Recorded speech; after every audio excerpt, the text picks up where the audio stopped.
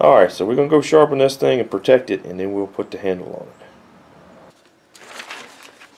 it. Alright, been sharpening our knife. Got her pretty sharp, I think.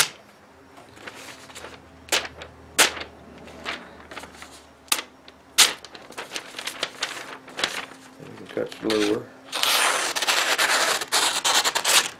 When you know you got it sharp all the way down, when you can start heel to toe, they call it. Go all the way down to the front of the knife. And could we get it sharper? Probably could. We had lots of time. But for a good serviceable knife that we can sharpen in the field, this is plenty. This will easily skin a deer or scale fish, process your wood, do carving. This is plenty sharp. What I've done is I've used 2 stones today and just an old belt. Trying to set this up so you don't have to go buy a bunch of stuff. Now this is an old belt. I wore this for very many years. This is kind of a cheapy belt. If you could get a belt that had or take this one apart and get to where you can get to the back of the leather, you can strap on the back of the leather first. It's a little rougher, and then the front, the finished side is smoothest. But either way, this worked, and we sharpened it with a file first, just a little bit. Got down to where it was feeling like it had an edge on it. Then we done it with two different stones, 2 different grits, and oil stones rather. And you can use lots of stuff. You can get on tons of ways to sharpen a knife, which direction to pull it, which direction not to pull it. If you've got access to a belt sander, you can get all the different belts and you can sharpen it pretty much right on that, and hardly use a stone. But we're trying to set this up so that you don't have to buy so much stuff. If you've got a knife at all, you've got some kind of sharpening stone. If you find yourself with no stone at all, you can use sandpaper. You can use the sandpaper that's in this kit if you know to do that. If you don't have a stone, cut you a couple of little strips about 1 inch wide of each one of the different grits of sandpaper and glue that to a board, or either glue it or you can wrap around the end and tape it, and you can use that as basically a whetstone, sharpening stone. Each grit, go up each grit, and it'll work fine. And then get your old belt and strap it with your other belt. If you buy our sheath making kit, it'll come with enough leather to make the sheath, and then most of them, I mean, I try to do this for everybody, give you another piece of leather that you could use for a strap as well. And so you can certainly get 2 items out of that. When you do your strapping, you would like to use jeweler's rouge. I did not today. Didn't do that because that's another expense that you'd have to buy. You don't have to have that, but it does help. You can get that at a cheap tool store, that kind of place, or you can get it online. But we left some of our tempering colors on here. This will be where the handle is. This will get covered up, but we've got it pretty clean.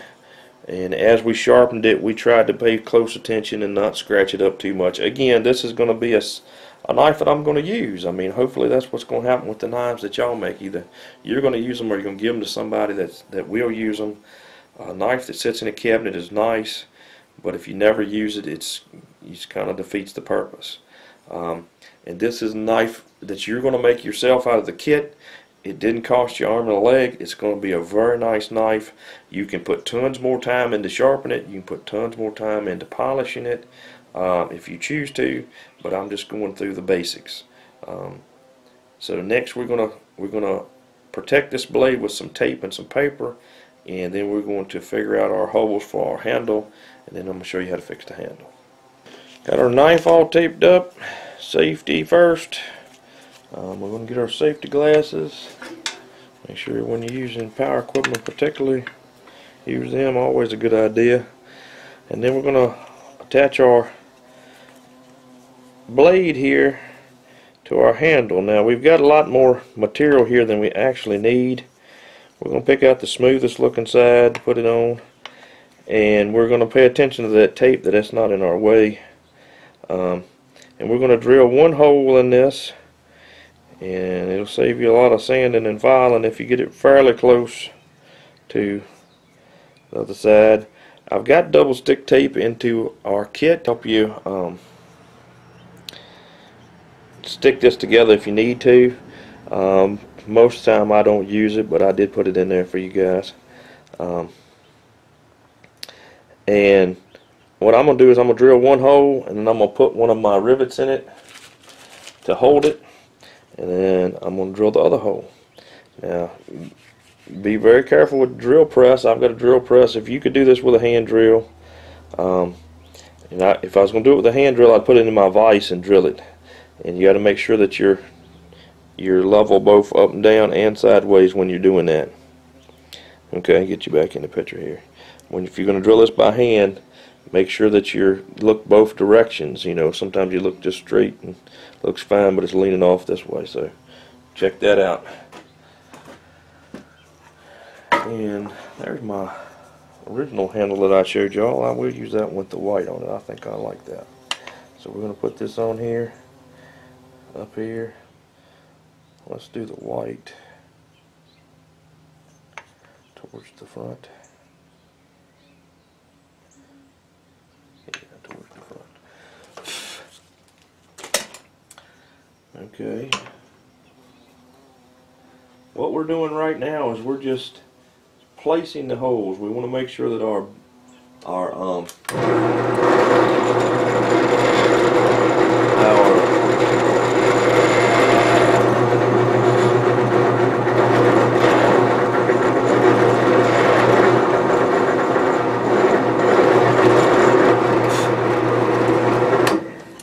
we're just drilling the hole.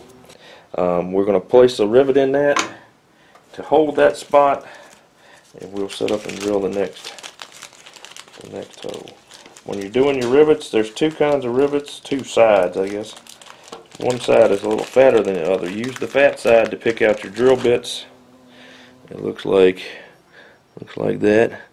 Use the fat side to pick out your drill bits and to use that as a placeholder.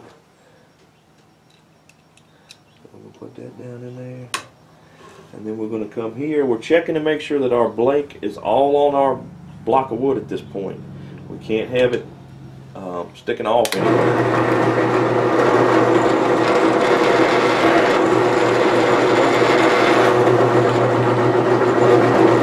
We're going to go up and down with our drill so we drill a good clean hole.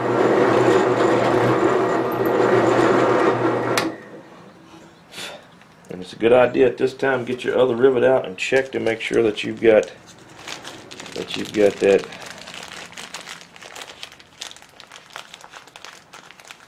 holes aligned so that the rivets fit in it.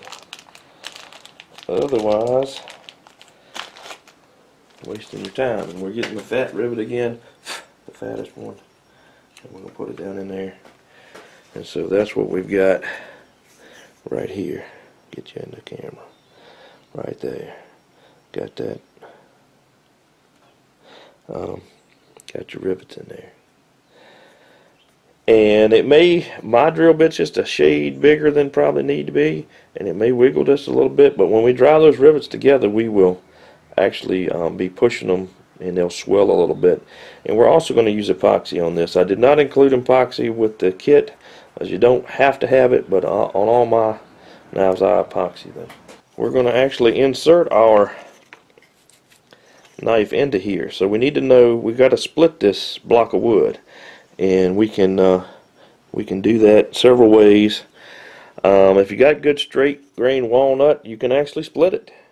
And this one looks pretty straight grain. To be a little safer, since you only have one piece of walnut, if you had several, you could certainly split one. To be a little safer, we can cut it with a hacksaw or a handsaw or a bandsaw. Bandsaw is the easiest, but I'll cut this one with a hacksaw, so I'm going to set it up and show you that. Alright, we got our block of wood. I have put a hand screw or block clamp into my vise. You could use the vise itself, but I like doing it this way. This holds my wood and doesn't mar it up. Our blacksmith vise will mar it up, and we've been having oil and stuff on it, so we want to prevent getting oil all over our block of wood. And hands probably need washing too. But what we're going to do now is, of course, the direction that we want to cut this is in half. So I'm going to show you, see if I can get you where I can see you. I'm going to show you what I do for that. I get this finger and hold it as on the edge of the block of wood, and then take my pen where I think is the middle, and and you can do this with a pencil. And then we're going to switch it around and we'll do the other side too.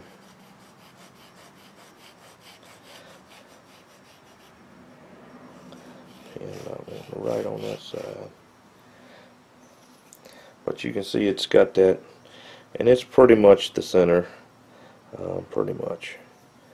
And like I said, it doesn't have to be perfect at this point. We send your blocks of wood out with the sides already flat. If they're not already flat when you get it, flatten it. Use your file, just flatten it perfectly flat. We try to send them out with them perfectly flat off of the table saw, but sometimes a chip or something will be on it. But that's alright. You got plenty of material. Flatten it out. We're going to draw this line. We're going to put it in our block clamp over here.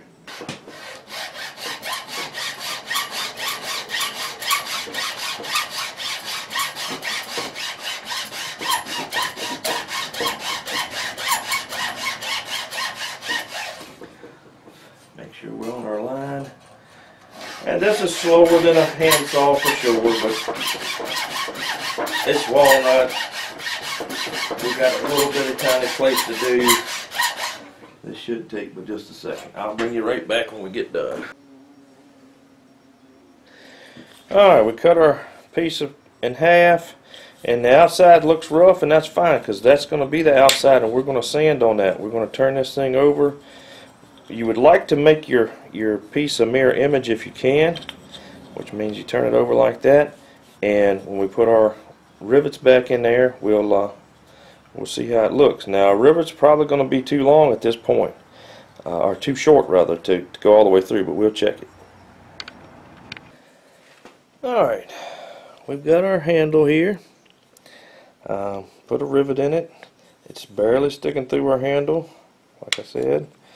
And once you get it to, we got one on the other side too. That's thick enough or too thick. In my case, it's still way too thick.